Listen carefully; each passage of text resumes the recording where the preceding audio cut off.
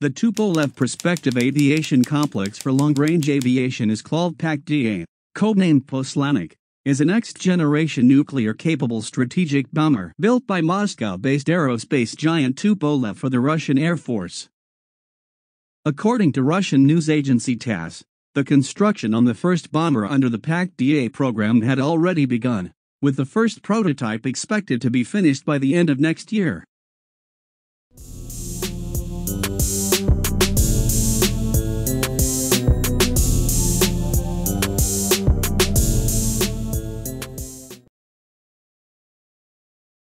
The Tupolev PAK-DA is Russia's upcoming sixth-generation stealth strategic bomber, slated to eventually replace the country's aging Tu-95MC and Tu-160 bombers.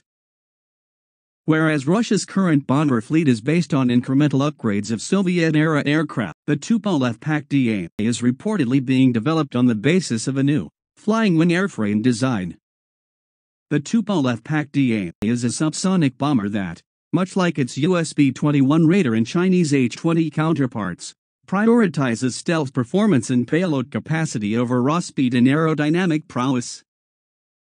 The idea behind these types of next-generation stealth bombers is straightforward. They are meant to penetrate enemy airspace undetected, placing themselves in a position to unleash their devastating payload against critical infrastructure and assets. The extent to which they can succeed in this goal, as well as how the Russian, American, and Chinese iterations of this next-generation bomber concept compare with another, remains to be determined. The bomber will carry both conventional and nuclear weapons and is believed to boast a payload capacity of 25 to 30 tons and an operational range of 12,000 kilometers, though the latter two figures are unconfirmed and may change as the bomber inches closer to serial production.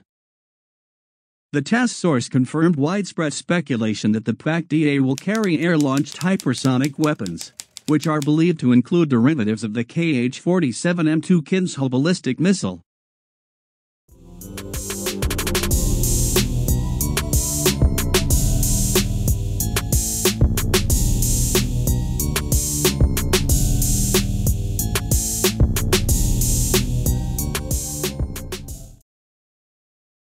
Looking at the back of the B-21 and the PAK-DA show some potential design similarities, as neither model has anything that looks like a protruding external exhaust or visible area from which heat can dissipate. Have one or both of these stealth bombers been engineered with any kind of cooling technology or exhaust management system?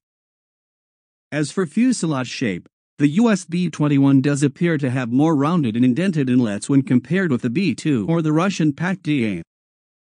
The B-2 has small, protruding rectangular structures on top of the fuselage for inlets, and the PAK-DA looks like it has a rectangular inlet built directly into the front end of the wing.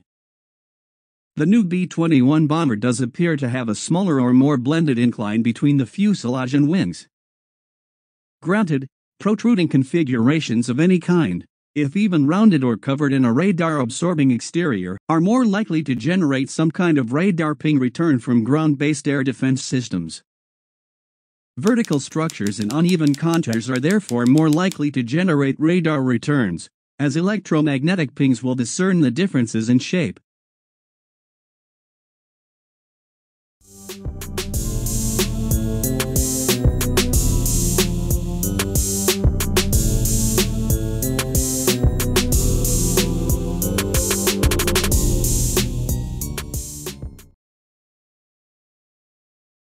The major design works on developing the advanced PAK-DA strategic bomber are due to start after 2021. The Commander-in-Chief of Russia's Aerospace Forces, Viktor Bondarev, said currently the design work on developing the PAK-DA advanced long-range aviation complex is being conducted by the Tupolev company under the contract with the Russian Defense Ministry.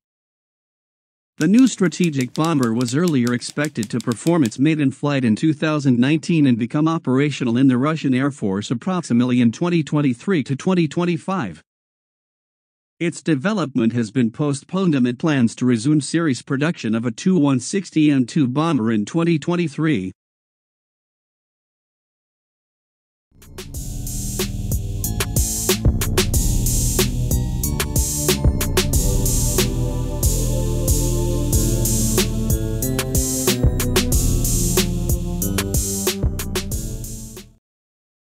It is known that the PAK-DA is designed using the flying wing scheme.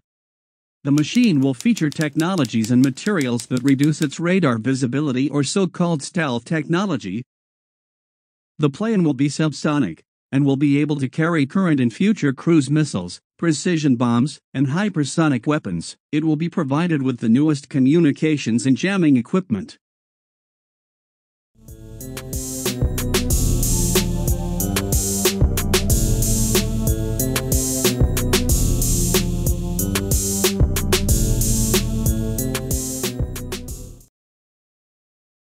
The new bomber will be built according to the flying wing aerodynamic scheme, without the tail unit and a fuselage that is separated from the wings, and will be able to fly at subsonic speeds of up to 1,190 km/h or 740 miles per hour.